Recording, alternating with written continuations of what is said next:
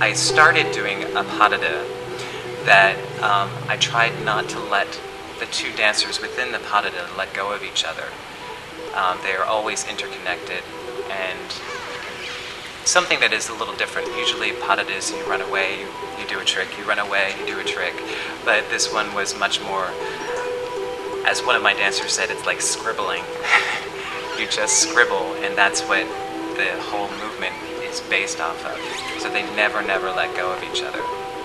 I don't necessarily know if it's actually going to end up being a piece that I go and set elsewhere, but it is definitely one of those experimental phases in my life right now that I needed to see if that is actually interesting enough, the intertwining of two people and continually intertwining them, if it's interesting enough for the audience member to follow and get something out of. And even though this is all kind of like, this whole ending part's very iffy, vague, just do your best to like do it. I just want to see it. I wanted to come to NCI because it was a great opportunity to get to work with dancers from all areas of the country, just basically to practice my craft and you know, it was a place to experiment with perhaps, you know, something new, something I didn't get to work with before, new music.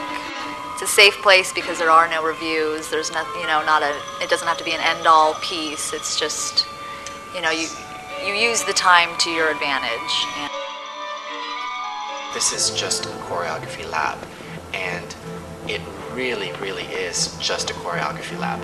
I mean, the first day we came, it was just experiment. There's no sense of like, we need to see a piece.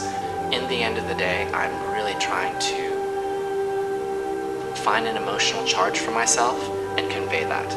I mean, movement is beautiful and it's visually just great, but my most important thing is I want to feel something. I want to say something, whether it's abstract or something, and I don't want the audience to know. I want them to make their own judgments and ideas. When I sit and listen to music, my head gets completely filled with movement. And the interesting part about that, as much as I am driven by music, I can oftentimes, especially when it comes to partnering, which is a passion of mine, sit with no music and have boatloads of images come into my head and sequences and things that I know I would eventually want to put to music. I think of it in just a romantic in terms of two people intertwined and moving through space. What kind of happens in my head is I start getting these images, and little by little I'm locking into some things that really kind of just catch my attention in my own head, and then I want to try to remember them.